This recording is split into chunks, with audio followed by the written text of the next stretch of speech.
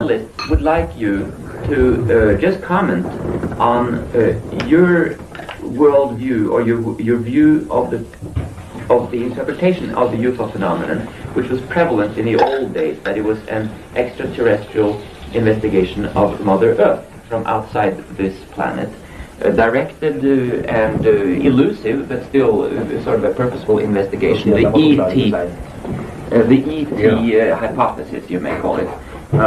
Would you make some comments on where we stand today relative to that? I'd like to start from the history of science standpoint, that any culture will tend to interpret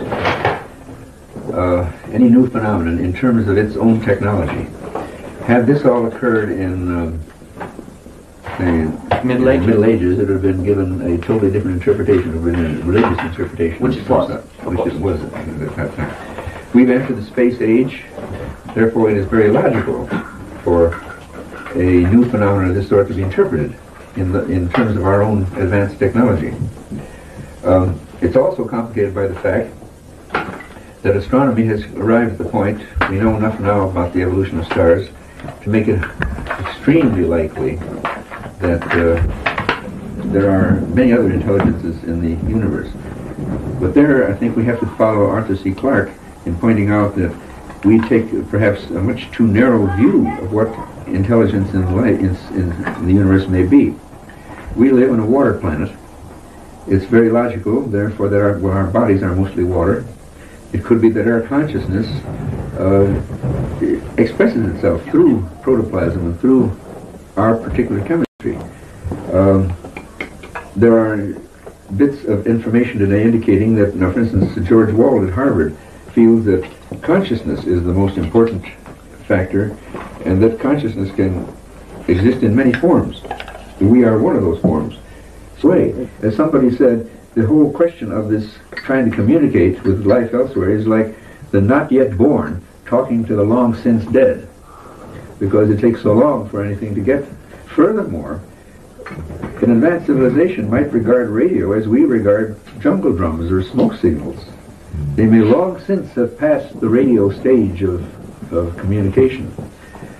But still, I think it's important that the SETI program continue, because it's an adventure and it should be done. And it would be philosophically important to find out that there is some intelligence elsewhere. So, my own philosophical feeling about the UFO phenomenon is that when all is said and done, it represents some form of intelligence.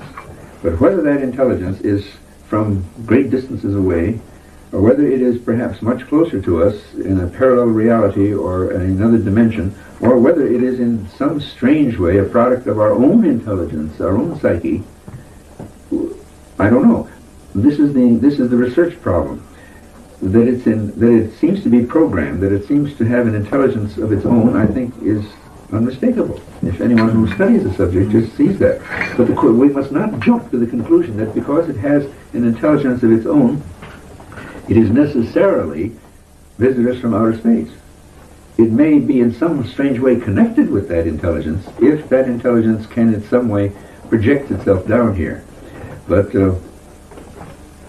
well, that's really all I have to say. That's it. Good, thank you. That's not too bad.